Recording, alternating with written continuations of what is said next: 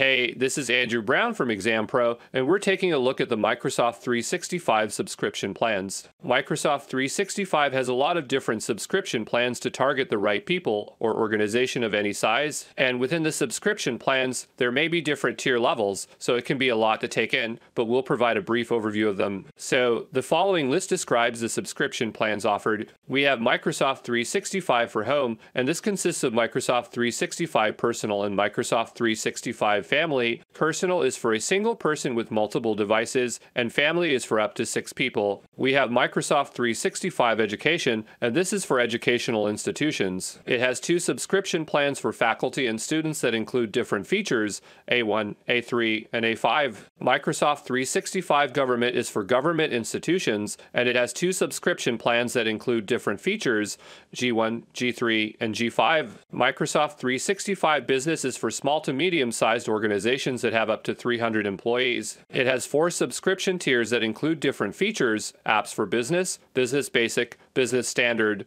and Business Premium. Microsoft 365 for frontline workers is designed to empower frontline workers and optimize frontline impact. It has 3 subscription tiers that include different features, F1, F3, and F5. And we have Microsoft 365 Enterprise, so this is for enterprise-sized organizations and has 4 subscription tiers that include different features, Apps for Enterprise, E3, E5, and F3. Your organization can also choose from 3 Office 365 subscription tiers, E1, E3, and E5. So those are the Microsoft 365 subscription plans currently available, and we'll go over some of the important ones in greater detail in the next sections.